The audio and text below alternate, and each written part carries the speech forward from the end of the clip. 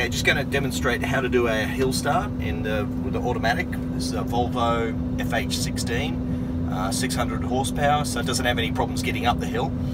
So the technique we use right now, I've got the park brake on. I'm in automatic mode. My feet are off the pedals. So to do the hill start, what we first need is just a little bit of power, a little bit of accelerator, so you can feel that the truck actually wants to move. Not too much, we don't need to push it too hard. Just a little bit of power, and then just release this brake. And just wait a moment, because it takes a moment for the brakes to actually release, the air brakes, and then you can pull away smoothly there.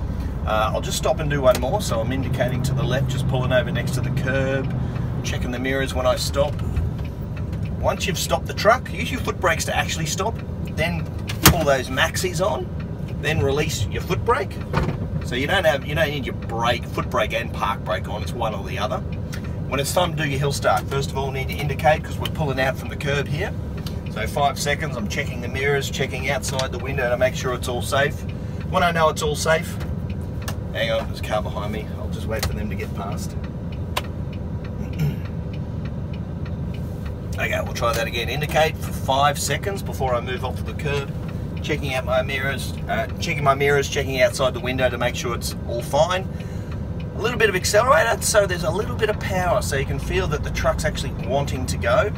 Then I release this brake.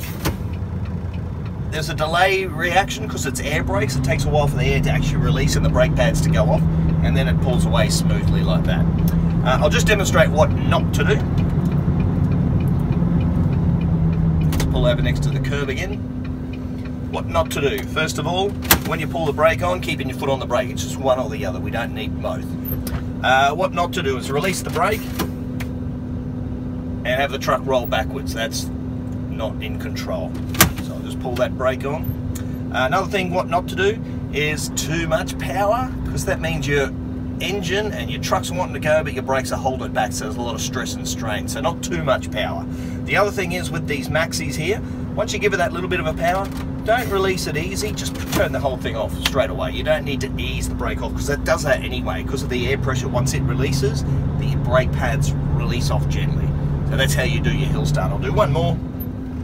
So I've stopped with my foot brake, pull that park brake on. By the way, this is a really steep hill we're actually on at the moment, so that's why you're getting a bit of a shake there. Indicate out for 5 seconds, a little bit of accelerator, a little bit of power, and then release the brake. And then wait for the brake pads to release, and then we can actually start to accelerate. So that's your hill start. Okay, I just want to explain how the hill assist works. Now that's the button just under here. I don't know if you can see it there. This is hill assist. So what I've done, I've actually stopped the truck right now. I'm still in automatic mode of the gears. I've got my foot on the brake, so I'm not rolling anywhere. But so when I take off, I don't roll backwards. What I can do is push this button in. The light will come on. Now what happens, it'll light up on the dashboard as well to tell you that the hill assist is on.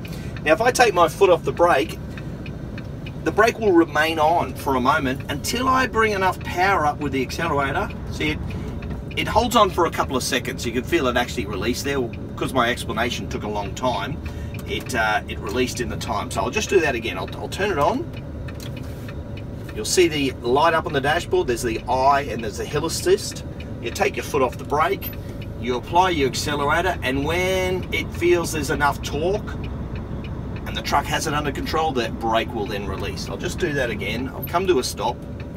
I've got the hill assist engaged. It lights up on the dashboard. By taking my foot off the brake and onto the accelerator, I've got control. I'm not rolling backwards. I'll just show you what happens when I'm not using hill assist in the same scenario. When you take your foot off the brake, it actually rolls backwards. So that hill assist avoids that rolling backwards. So if you're on a hill and you're taking off, you've got two options. You've got the hill assist button, or you've got this park brake. If you're doing a driving test, you'll have to use this park brake to demonstrate you can do a hill start, and they won't. Using your hill assist won't count as the hill start in your driving test in Queensland. So I'm going to demonstrate again. I'll push the button on. It'll light up on the dashboard. Now when I take my foot off the brake, I've got a second or two before I can hit the accelerator. The brake will release when it feels the engine's got enough torque.